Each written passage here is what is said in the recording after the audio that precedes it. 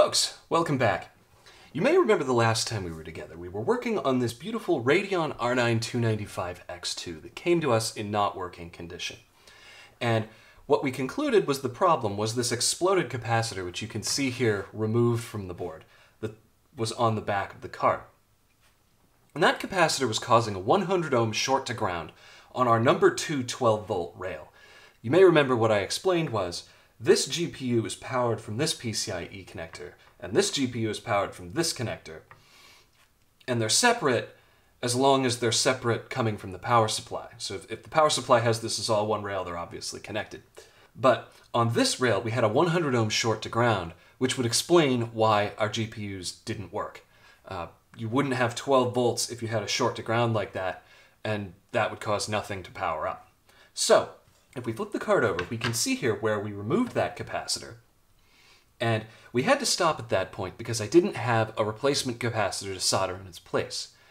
I now have those replacement capacitors, and we're ready to solder this onto the board and test the card, fingers crossed, to see if that's fixed our problem. Now, before we can do that, we need to clean up the pads there and get the remains of the lead-free solder and the if there's any remains of the leads from the old capacitor, we need to get that off of there too. And get the pads nice and clean and tinned with our new leaded solder, which is much easier to work with. So, I'm going to go ahead and fire up my soldering station here. And we'll let that warm up.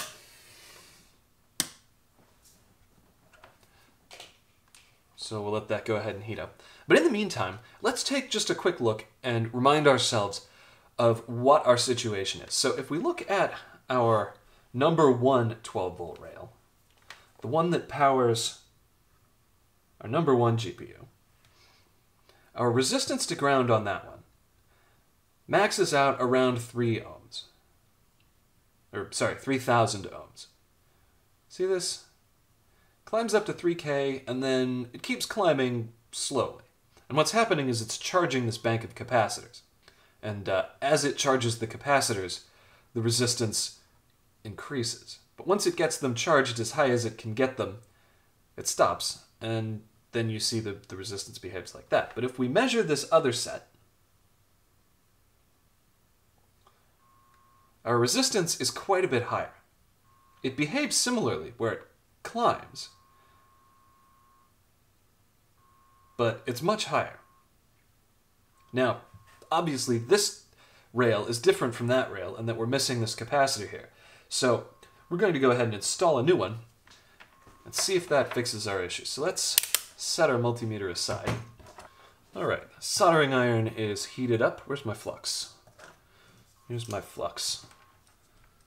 Put a little bit of flux on there. All right, get my soldering iron here. See if we can zoom you in a little bit here. All right, got you zoomed in there. So our first order of business is to use the solder wick to clean the pads.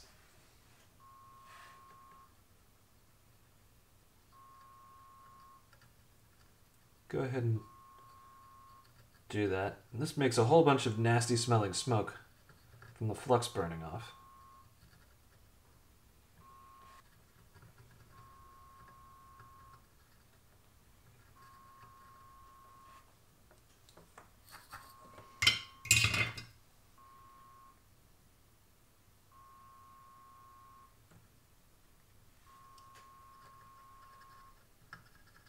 Okay, there we go. We'll set our wick aside here. And there we've got our pads cleaned well enough that I think we can solder our new capacitor onto the board. So let's dig one of our capacitors out. I got 12 capacitors, which is enough to do all of the capacitors, I think, on the entire board. So if this works, I'm seriously considering just replacing all of them. It'll be a pain in the neck, and I'm not going to make you watch me replace all 12 of them. 12? There may be 14, actually. Yeah, like I may have to order a few more. But I think the rest of the cards should be good enough to test with. Anyway, I got a bunch of capacitors here in case I need to replace more than just that one. And they come in these tape reel things. So that normally when these are manufactured, they're in this big long reel. And when you buy just 12 of them, they just snip you off a length of the reel. So, we got our capacitor here. And one of the nice things about soldering something this size, let me turn this way for to make it easier to solder. These have a polarity, and so you got to make sure that you get them the right way. And if we notice in the rest of the bank, the positive side is facing that way. So we're going to make this one face that way too, which is how it faced when the card came to us. But one of the nice things about soldering something this large is that you can just stick it on there with tweezers and solder each end with the soldering iron, and you don't have to use a hot air station, which on pads this size with this much copper and this many components in this area takes forever and runs the risk of damaging something else. The soldering iron is much more precise. Actually, hang on. Let's turn on our smoke extractor too. So, I'm going to take our solder, tin the pad one more time.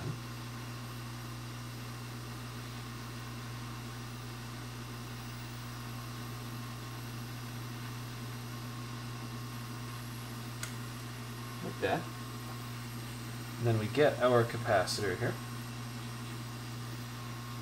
And hold it in position, heat the solder up.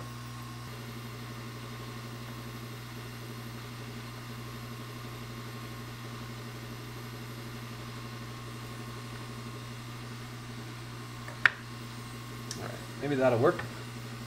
Let's turn the card around and do the other side.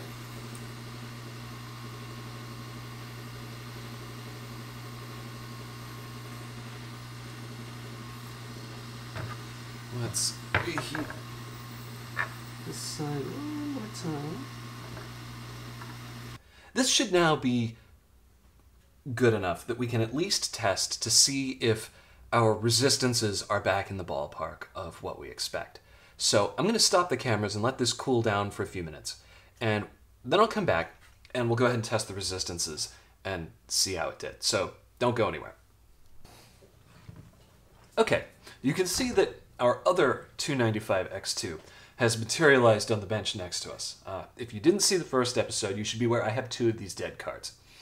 Neither one of these cards works as far as we know, but our card has now cooled down such that we can take accurate resistance measurements. So let's take a measurement on our patient here.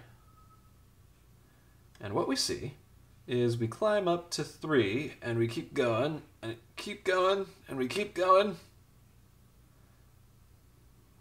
It goes up to 20 or so and starts coming back down.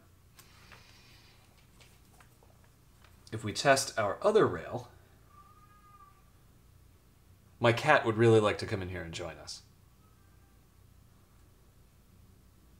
We test our other rail. That one goes up to 3, as we talked about before. Okay? Now, we have another card here which is complete and not working, but there's no obvious damage to it that we can see from out here. So we're going to use it to check and basically take a sanity check for the resistances that we see on this card. As far as we know, there's something minor somewhere in this card that's causing it to not work, and it's not like the GPU is shorted to ground. And I know that because I've tested. So if we test this rail, remember this is the one that goes up to 3,000 on our patient, we see similar behavior. See that? Goes up to 3,000 or 3,200 and stops. Now, if we test this rail, let's see what we get.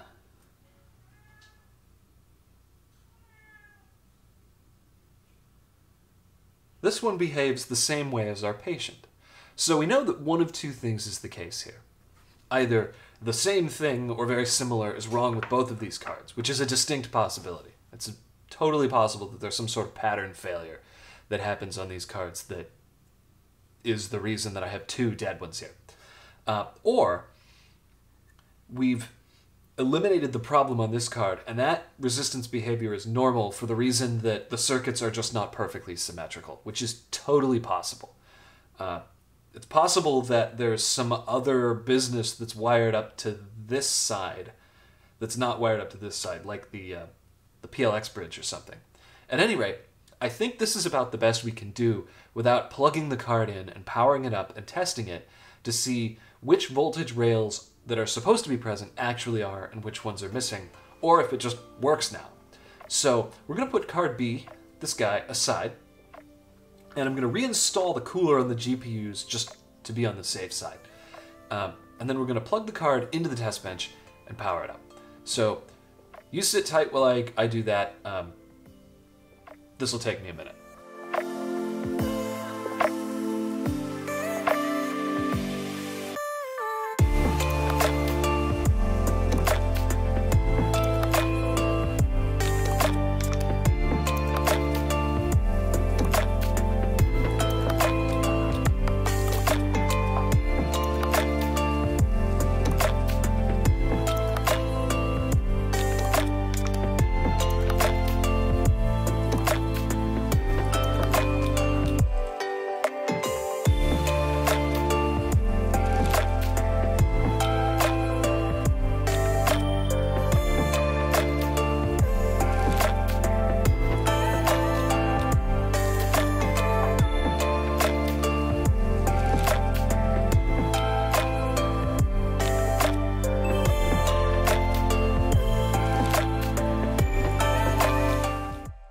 Folks, we've got our card reassembled with the cooler installed.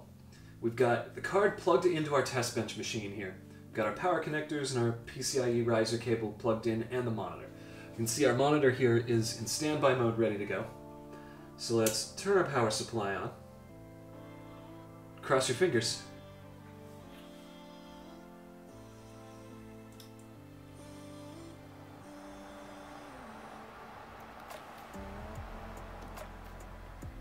We got fan spin on the thing. Ah! Yes! Alright! Look at that! So, there's some odd stuff going on here. It's almost like the BIOS is in a different language or something, which may indicate that the card is not exactly functional, but it's at least functional enough to produce an image. So we're going to call that a huge victory, because I don't think this would have produced an image before. Full disclosure, I did not test it because I detected that short. But we're producing an image, so at least there's that. I'm going to go ahead and shut this off now. You may remember I didn't install the rest of the cooling system. I just installed the CLC.